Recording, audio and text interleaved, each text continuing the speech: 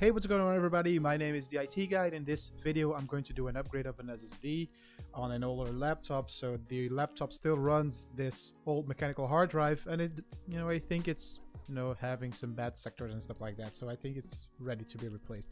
But anyways, a lot of people have an old laptop lying around and it's just collecting dust on the shelf, or lying wherever, or not doing nothing, or maybe you're still using it and you're frustrated by how slow it is.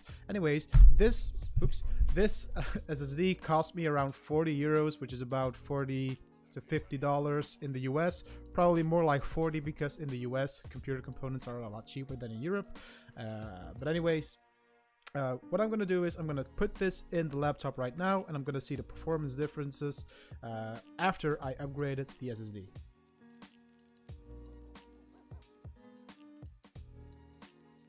So this is an old laptop of 2010, which makes it about 10 years old, maybe a little bit less, but it's about 10 years old.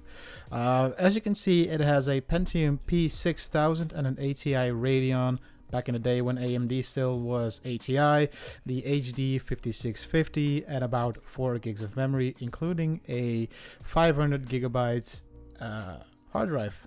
So let's see first how slow this thing actually boots. So to have the best apples to apples comparison, I clean installed Windows on the mechanical hard drive, the old hard drive that is, and it clocks in at about 1 minute and 4 seconds to boot up to the desktop. In this clip you can see Microsoft Edge clocking in at about 6 seconds to start up. So in this clip you can see me install LibreOffice. LibreOffice is an installer file of about 350 megabytes. The installation took just under 4 minutes on the mechanical hard drive. Then LibreOffice opening takes about 1 minute and 16 seconds. Then for the final test, I copied about 8 gigabytes of files from the desktop to the C drive, and that took about 5 minutes and 51 seconds.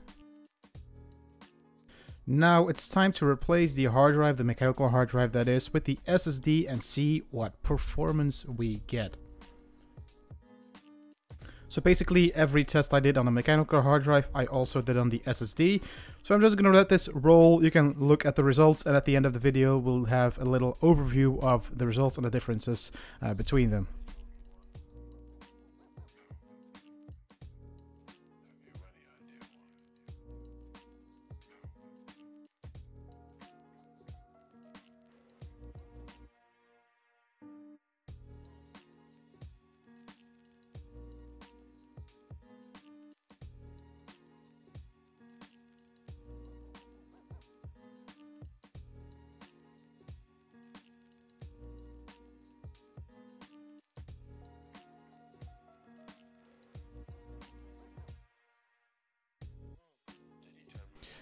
So finally, I'm going to close things off with this little slideshow here.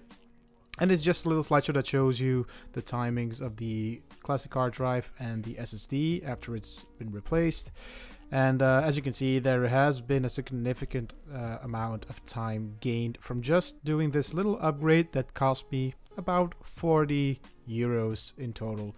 So I hope you liked this video, guys, and if you did, please leave a like and a comment below. And if you want to see more of my videos, please subscribe, and I'll see you in the next video. Bye bye.